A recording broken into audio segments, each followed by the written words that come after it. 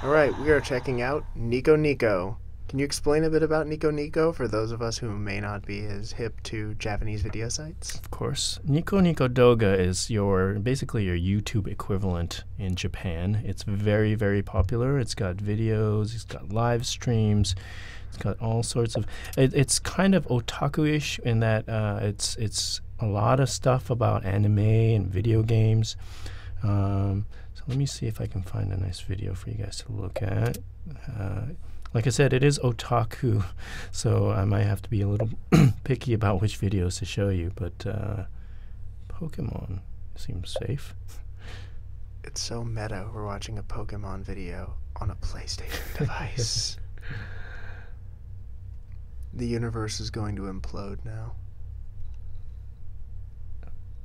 It's working. It's loading.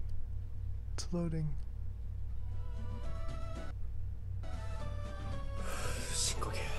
So this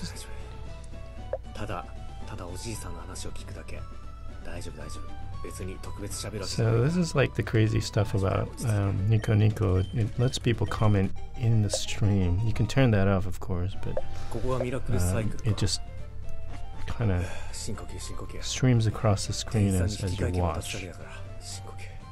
Anyway, let's stop that. We can get out of there. It's not implemented yet, but in the future, they're supposed to be allowing direct uploads from your Vita, as well as live streaming from your Vita. So that's kind of an interesting feature. Kind of cool. You're out at an event or something, and you can just stream it.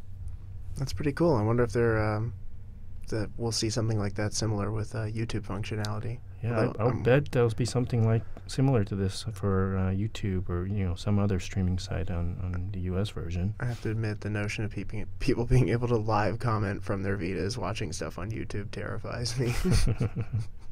But yeah, basically that's it. You can of course search and do all that crazy stuff, rankings, all that.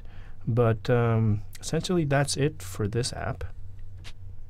Okay, cool. Well, thank you for the rundown, and be sure to check out our other PlayStation Vita launch videos on GamesRadar.com.